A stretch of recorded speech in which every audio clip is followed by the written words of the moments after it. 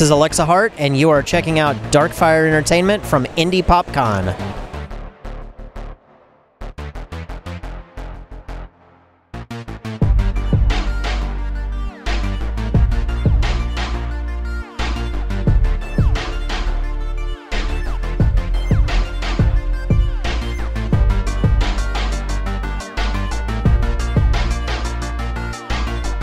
Hi, this is Mogchelle from Mogchelle Cosplay, helping out with DarkFyre Entertainment, and I'm here with Malcolm Goodwin. How you guys doing? You look fantastic. Thanks, so do you. Oh, thank you. Thank you. This is my Malcolm costume. Gotcha. So, I understand that you're in this series called iZombie. Yeah. I'm a huge zombie fan. What's your experience so far with your character in the series?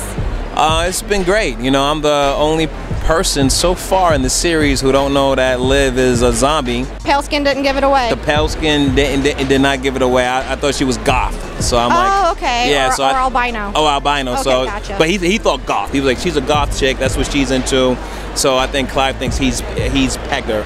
But right now he's tunnel vision. You know, he's solving cases. He's getting collars because of her help, and he's okay with that right now. Until she gets hungry?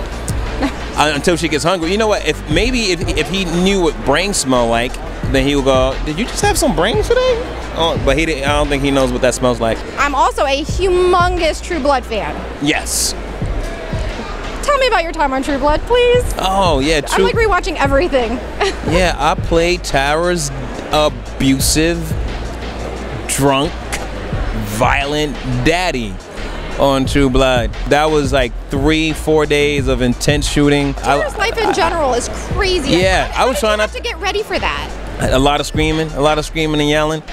No, it was Adina Porter played the mom, so she was awesome. And actually, we went to the same college. Oh, okay. So we were on some. We went to the same theater school. Yeah, so we kind of already had some chemistry going. Yeah, so we kind of used that, and we went in. I also help run a few conventions locally, and we've had a few True Blood stars, and I've heard some fun stories off the set. So yeah, and that's a great crew too, and that's a great cast. It's like I remember my first day going for the table read.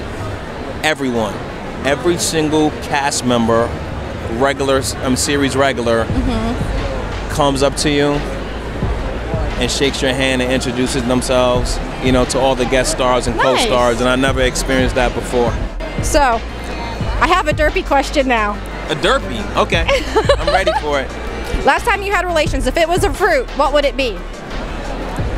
The last time I had relations? If it was a fruit, what would it be? If it would be an orange. Why an orange? Because it's the first thing you want to have in the morning, like a cup of orange juice. It's healthy for you. It's good for you.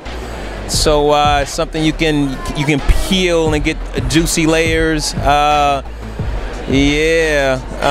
So an orange. You should have oranges every day, people. Every day. Yeah, it's good for you. Yes. Yes.